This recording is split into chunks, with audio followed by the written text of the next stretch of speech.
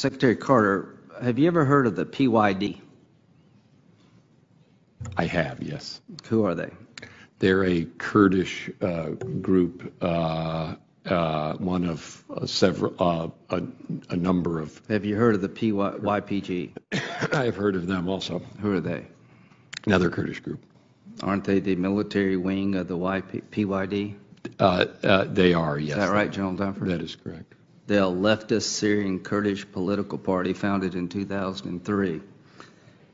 Reports indicate that they're aligned or at least have substantial ties to the PKK. Is that true?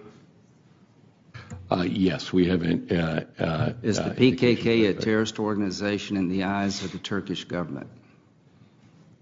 The PKK is a terrorist organization not only in the eyes of the Turkish government, but in the eyes of the U.S. government as well, Senator.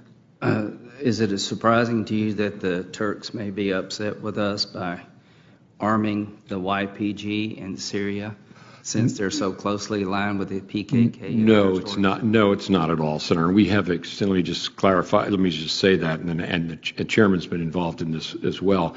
We have extensive consultations with the Turks. So Turkey's okay with this? They're not okay with that. I just got back from Turkey.